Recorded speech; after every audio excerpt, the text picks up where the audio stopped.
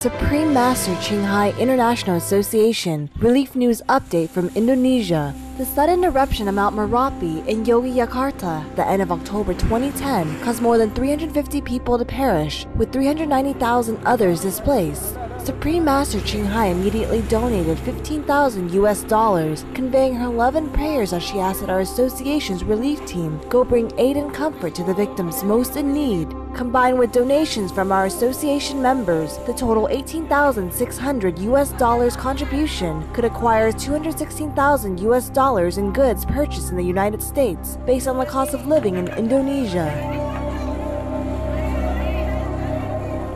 As per Supreme Master Qinghai's request, our association's Indonesian relief team immediately went the day after the initial eruption to assist and bring comfort to the most desperate. During their initial relief efforts, they learned that the volcanic activity had also taken a tragic toll on many animals. The relief team members visited with members of Sleman District's Animal Friends, Jogja, Jakarta Animal and Network, and the Centre for Orangutan Protection. These young advocates, who are mostly vegan and vegetarian, had courageously worked under the threat of the spewing hot volcanic clouds to find animal burn victims, including cows, cats, dogs, chickens, ducks and rabbits, removing them from danger to provide medical treatment and give them food. Our association's relief team donated some funds to support their caring efforts.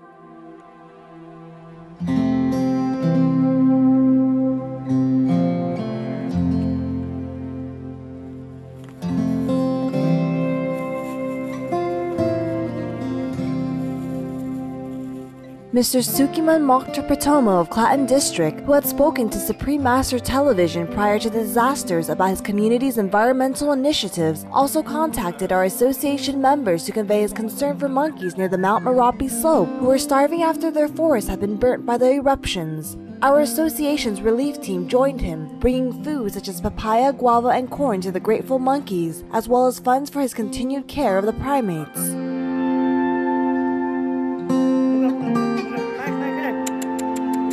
Bahwa aktivitas dan kegempaan gunung berapi itu tidak lepas dari karena pemanasan global.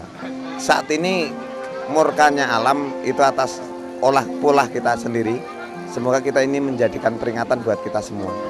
Ya, karena efek dari pemanasan global adalah karena mengkonsumsi daging. Kami menginginkan dan mengajak untuk seluruh dunia untuk sekarang juga menghentikan mengkonsumsi daging.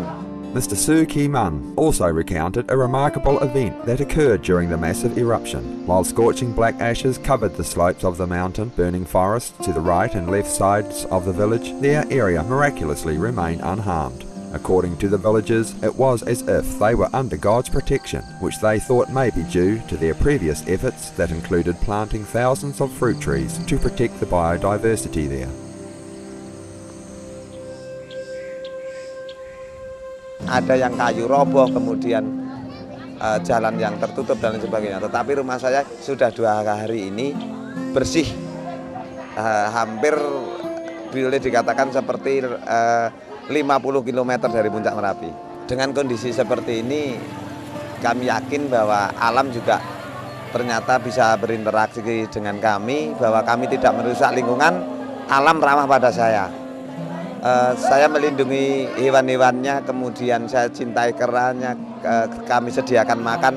Mungkin ini juga pertolongan Tuhan atas perbuatan kami masyarakat se-RT saya. Saya sangat berharap kepada siapa saja untuk mencintai hewan, lingkungan, dan apa saja ciptaan Tuhan itu.